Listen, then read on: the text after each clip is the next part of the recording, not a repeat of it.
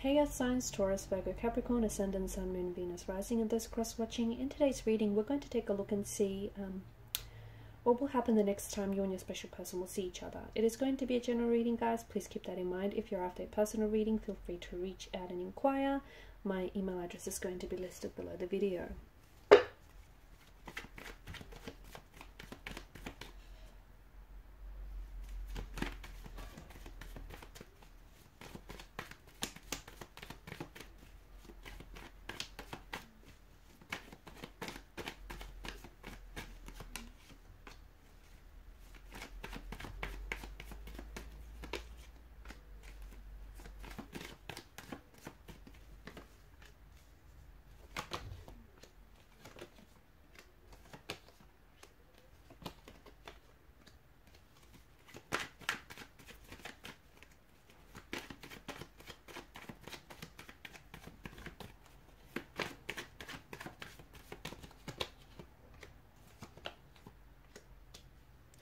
Okay, so things are a little bit tense, or things will get a little bit intense, okay?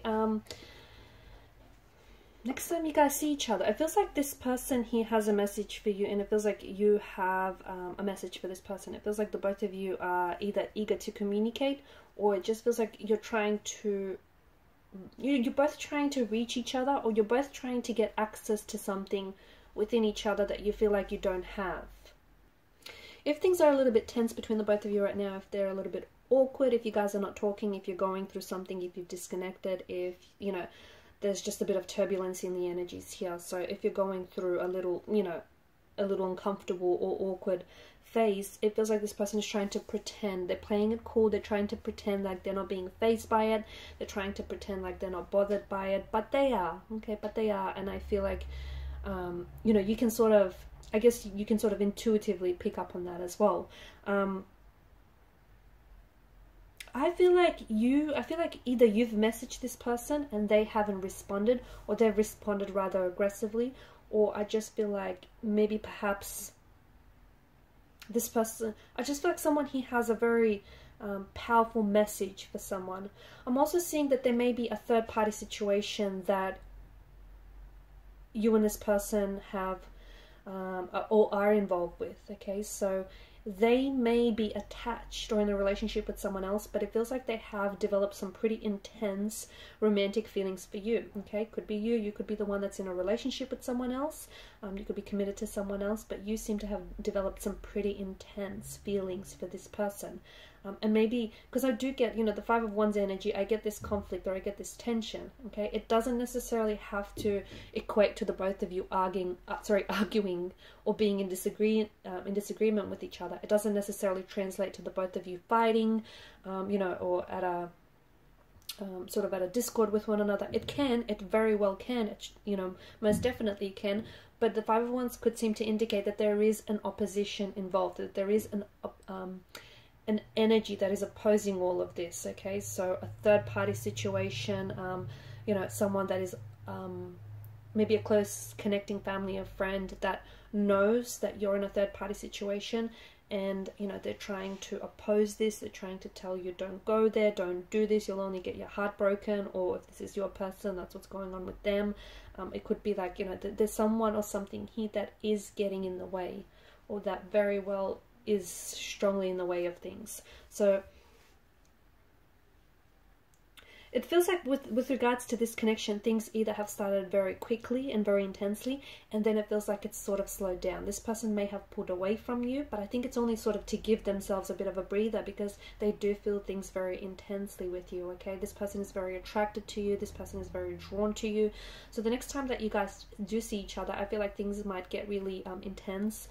They might get hot and heavy. There may be a lot of passion here, but I don't necessarily, if this is a third party situation, I don't necessarily see that this person has made a choice. I don't think that they've made a choice to leave the third party.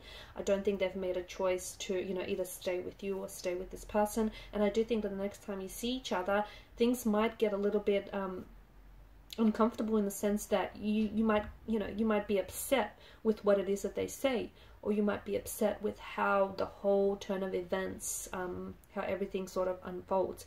It just feels like someone here is very upset, or very frustrated, or very annoyed, or just very bothered by, you know, this person's lack of efforts, or this person's, you know, lack of emotions. I'm also seeing perhaps the next time that you guys do see each other, I feel like there's going to be light. Light is going to be shed on some very dark, on either a dark topic or on something that has been kept in the dark. Okay, so they may share with you something that they've a secret that they've been hiding, or you know, next time you see this person, you might find out that, hey, you know, they've put you in a third party situation, or they might find that out about you. It just feels like, you know, someone is shining a light onto, you know, either the, you know, shining a light on to the dark aspects of the nature of this connection, the nature of this relationship, or shining a light onto some of the darker aspects of the individual self, or perhaps the toxicity of all of this relationship. Okay, maybe it's not necessarily, the devil doesn't necessarily mean that, you know, it's a third party situation. It could for someone else, because much like the Lovers, it's also about making a choice. Okay, so making a choice between two very different people, making a choice between something that, you know, gives you instant gratification, and weighing that up against the long-term, you know, the long-term harm. It could also represent, the devil could represent an ex, so the person that's on your mind right now could be an ex. It could be someone that you've had history with. Okay, it could be an ex-fling that you far flung. But it could also be a toxic relationship, one in which you guys are so, you know, the both of you are so addicted and so consumed with one another that unfortunately it's become unhealthy. It's, you know, you're both so co-reliant or codependent upon each other. It feels like this is more lust than love, this connection, okay? That's not to say that it won't eventuate into love. It's not to say that it doesn't have the potential, you know, for this to grow into love. Just right now with the energies, it feels like this is really, it's more like infatuation, lust. There's a lot of chemistry, okay? There's a lot of intense energies. But there's also, from what I'm seeing, and I could be wrong, but from what I'm seeing, there's an inability of someone wanting to move things forward. So even though the relationship started off very intensely and things, you know, got off to a great start, but it just feels like it's stalled. It's stagnated, and it feels like someone is purposely doing this because they might be afraid to move things forward. They might not be ready to move things forward. They might be in a relationship and, you know, purely not wanting to move things forward, just wanting to keep it at that.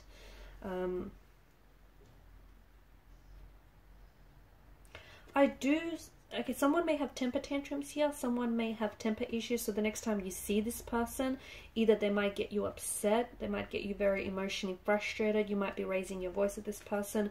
You might have a heated conversation or a heated debate in which, you know, the both of you really disagree on something with regards to this relationship. Maybe the whole, you know, how the whole thing is panning out. I'm also seeing that there's something here that they might say to you, okay, that might change how, and I do mean like entirely change how you see them, okay, or how you view the relationship, the connection altogether. That could mean that something, you know, that is hidden in the dark, as I was saying, a secret perhaps, gets exposed, okay, and gets dragged out into the light. Something that they've kept hidden from you, something that concealed from you, something that kept you in the dark about, all of a sudden comes to the light. And you know, all of a sudden you see this person for who they really are, and who they really are isn't exactly who you really thought they were. Or they might say something that all of a sudden will really put you off them, and, you know, they might come across as very, you know, egotistical and very self-conceited, and you might just, you know, not be at all attracted to that kind of person. So it's something that they may say to you, okay, might really just make you not only see them differently, but make you it might also make you feel very differently about them too, and about the whole situation. And it might, something that they say might finally get you to sort of, it might push you away from them, okay, it might put you off them, and it might get you to start working on yourself more, start focusing on yourself more, because the devil here has the wings of a bat, right? The Baphomet, the devil, has got the wings of a bat. A bat is a creature that sucks the life force out of its prey, and there's something about this connection that is toxic, that is draining. Now, you might not agree to it, but you certainly feel the implications of it. You certainly feel that it's tiresome. You certainly feel that it's exhausting, whether emotionally or physically or mentally. Okay, and it's sort of draining, and the longer you stay in this, the more energy that, you know, it's going to take away from you. Okay, the more that it's going to deprive you of your happiness or of your energy. So, and then I think finally, I think the next time that you do see this person, or that you talk to this person, I feel like you're finally going to see that. You're finally going to see, you know, just how unhealthy and how draining it is, and you're finally going to see that you need to focus on you more instead of giving all your energy to this person. Okay guys, and these are your messages. Thanks so much for watching and listening. Please show your support by liking, sharing and subscribing to the channel. Bye!